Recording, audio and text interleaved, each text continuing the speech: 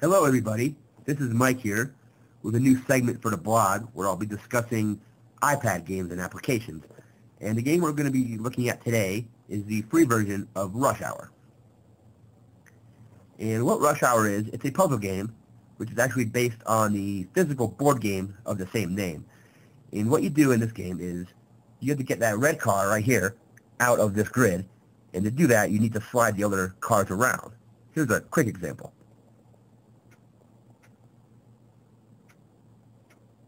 And you're out. And at the end of each puzzle, it'll rate your performance, depending on the minimum number of squares you can move, and things like that. Go to another one.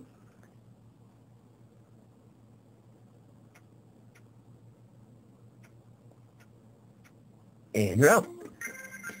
There's 4 categories of puzzles to choose from, ranging from easy, medium, hard, and expert. We're going to go into a medium puzzle really quick. And as you can see, the higher difficulties give you more cars that you need to slide around. And right now I'm playing the free version, but if you wanted to, they do make a pay version which gives you access to a ton more puzzles to play.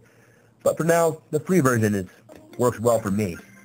You can't really go wrong with it being free, and then if you ever felt the desire to, you can add more puzzles by buying the full version.